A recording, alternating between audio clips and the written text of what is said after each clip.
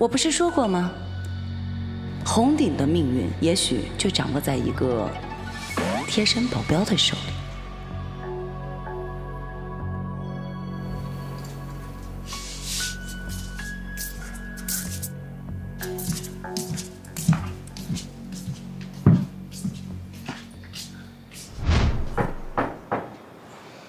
请进。云总，今天公司有14个高管没来上班。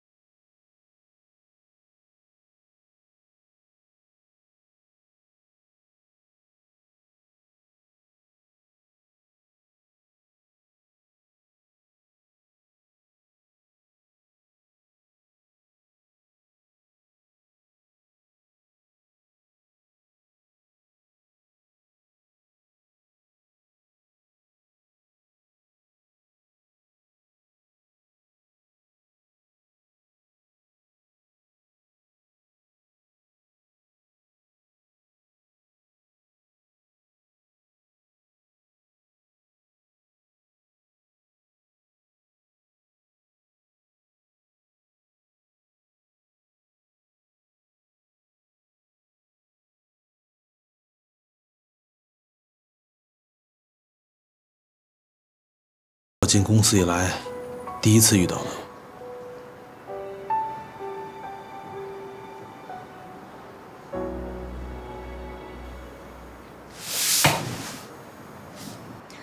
红顶不能就这么倒了，我们的电商计划才刚刚站稳脚跟。对，我们得赶紧想办法。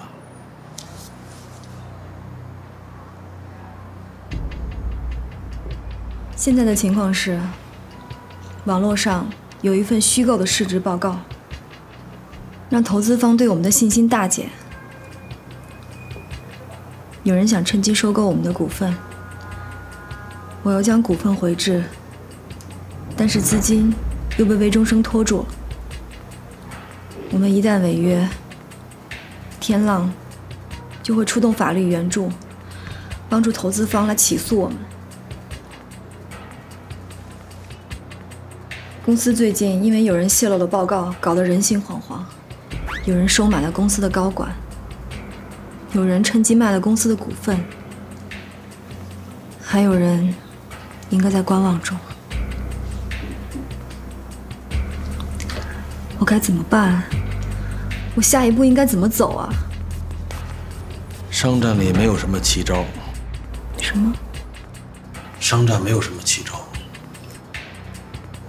投资人比的都是钱投了多少，投资人的信心、信息网、关系网的广度。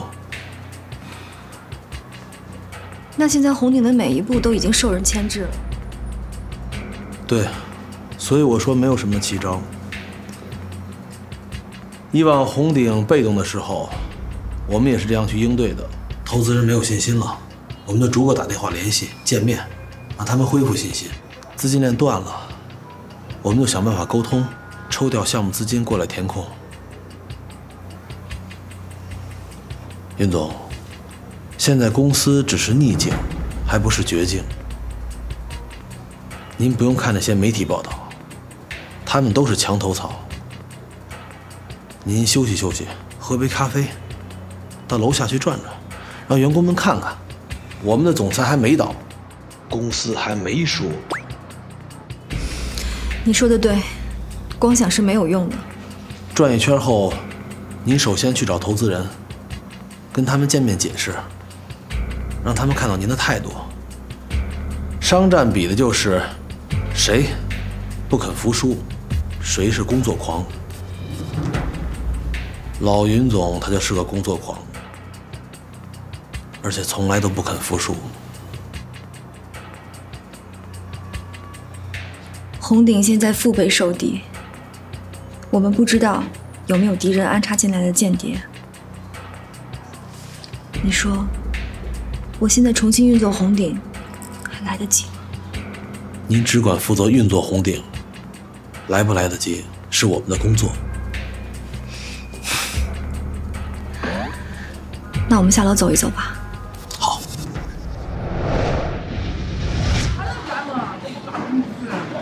我就是不能干。我到干嘛着？我到现在。爹，怎么干？这不发工资怎么干？那肯定是不能干的。对呀，不走这个职业，是不是？对呀。哎，几位老哥，没开工啊？你是管事儿的吗？不是。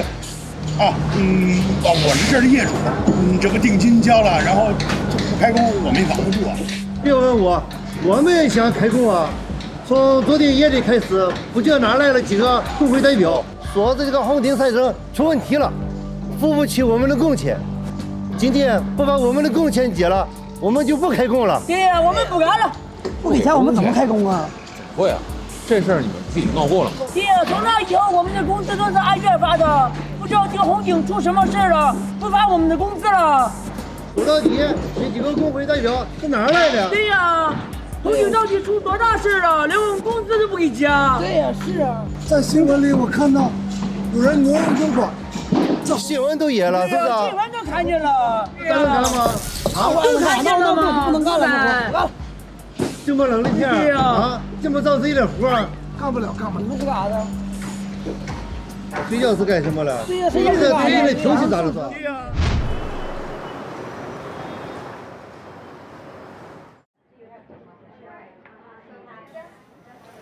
徐总监，我相信你。什么？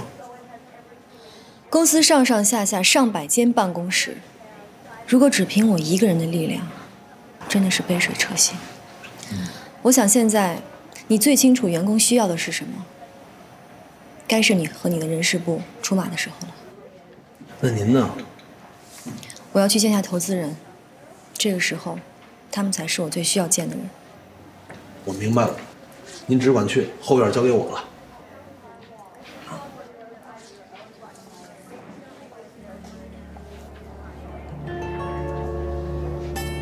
你和宋兰真的事就到此为止吧。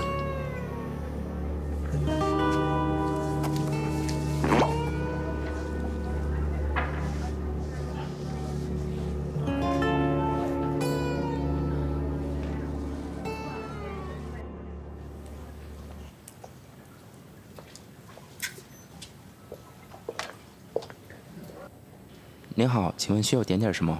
给我来杯咖啡。好的。你们这儿最大的带宽是多少？对不起，我不太清楚。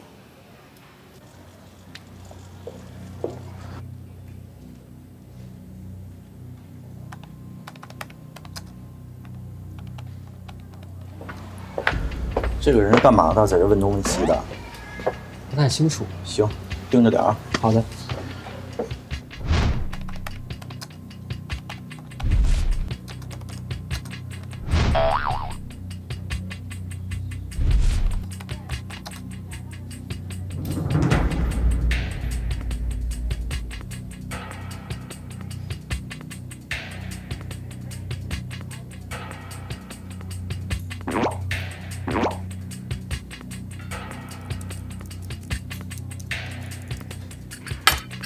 您好，您的咖啡请慢用。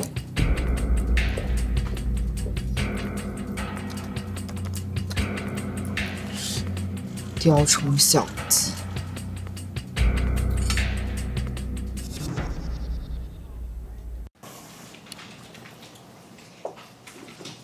师傅好。今天没带丝巾啊？师傅好。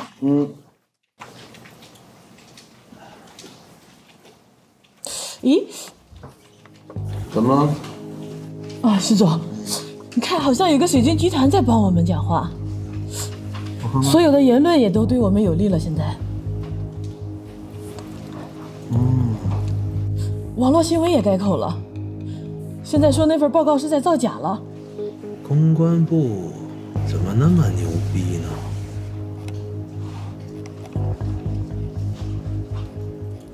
你们这种价值有意义吗？红牛能给你们1分钱吗？你们说的这种事儿，我不可能干。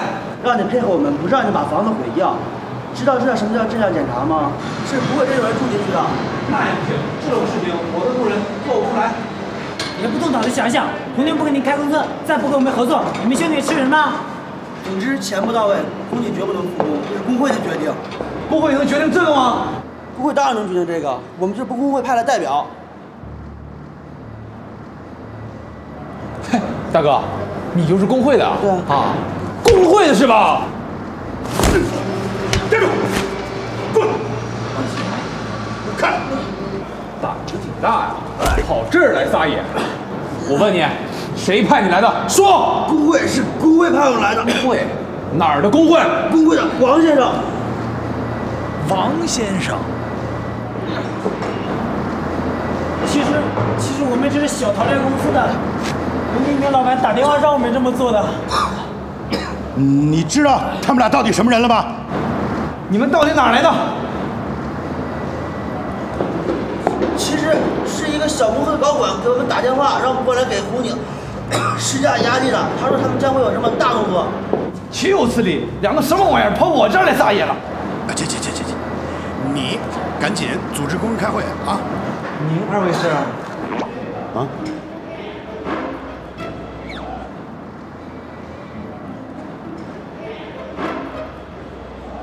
啊，我们是红鼎集团危机公关专员啊，我是老大，他是老二。冒昧的问一句，你们二位有证件吗？不会跟他们一伙儿哈？不，你什么时候见过危机公关有证件啊？啊，行，你赶紧去找工人复工，快去！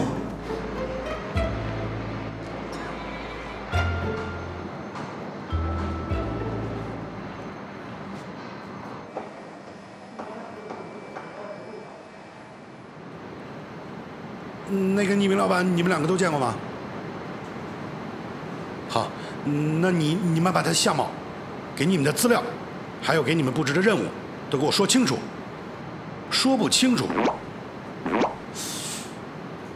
我让海盗收拾你。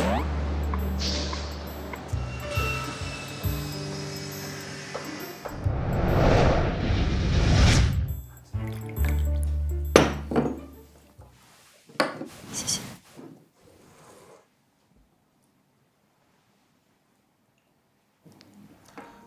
云总，这次你亲自过来找我说这些事，我确实很感动。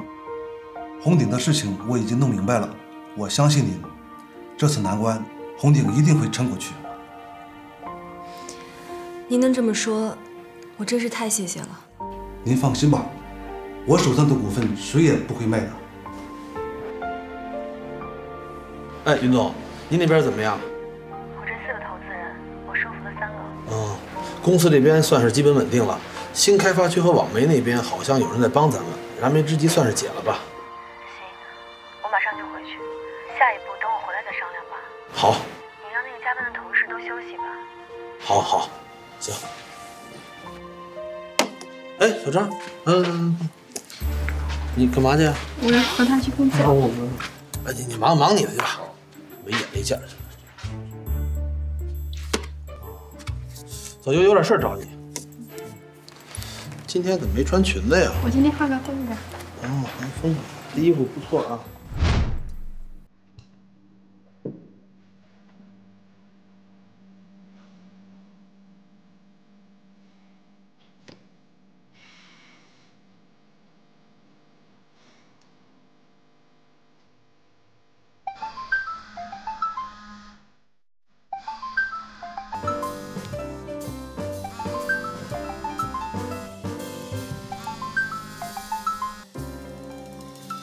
哎，石头，我刚见过投资人，现在要回集团了。你在哪儿？我还在戴总这里。他怎么说？到现在还没什么进展。如果他实在不松口，你就先回来吧。知道了，先这样。如果你要先回家，给我打个电话。好。我要走了。不是说好了今天晚上不能说走吗？走。怎么，没胃口啊？你到底想干什么呀？什么意思？集团在被人攻击，我的朋友、同事、妻子都在努力保护集团。你让我在酒店里待一天，只是看看电影、吃吃喝喝，你到底想干什么呀？这有什么呀？你就算过去，也帮不了什么忙吧？我真的走了，世东需要我回去。你现在留在我的身边，比留在他的身边有帮助吧？那你就给我个准话，你到底想不想帮红顶？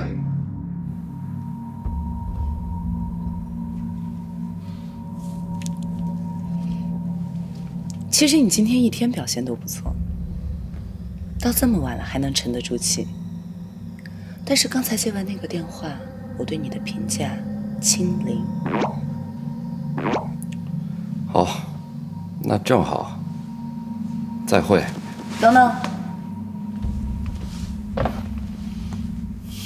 跟我回房间。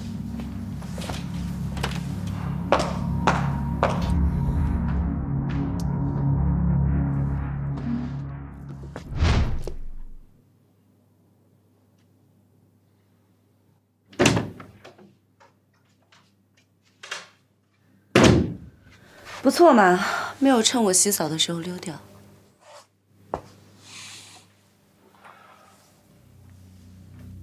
你要跟我说什么？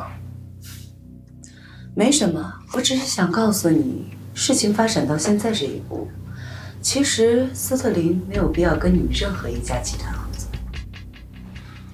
你说什么？你想啊，合作的初衷是想让三大巨头互相竞争、互相残杀，斯特林就可以用最小的代价来接盘。但是你们旗鼓相当，第一天就打得火热。这么看来，只要引导你们继续竞争，最后的结果也就是三败俱伤。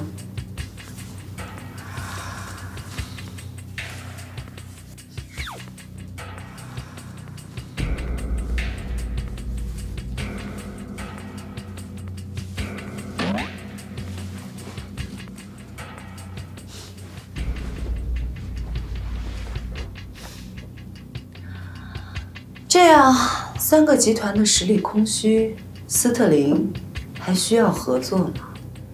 直接收购胜利者不就行了？既然这样，你给红顶一些支援，让红顶撑到最后。对不起，我先走了。没错，这样做的性价比是最小。但是，要不要呢？我只是你的保镖，请自重啊。保镖又怎样？反正东南亚市场打开以后，收购也好，合作也罢，只要我做的舒服，就怎么做。你一直都是这么经营集团的吗？如果你1个小时赚100块，你还会在乎一盒火柴卖1块还是卖5毛吗？如果你想谈判，就给我一个能接受的条件。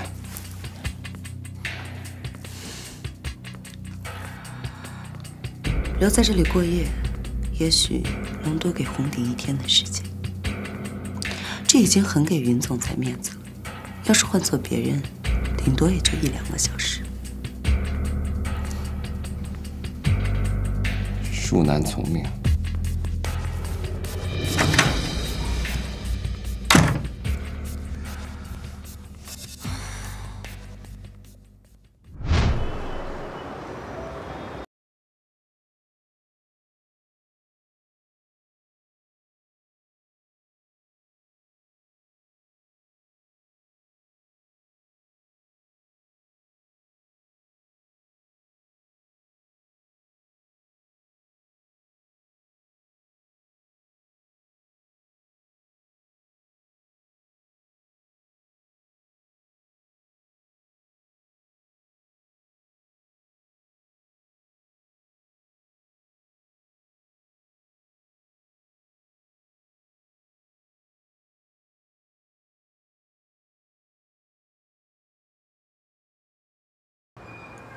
什么？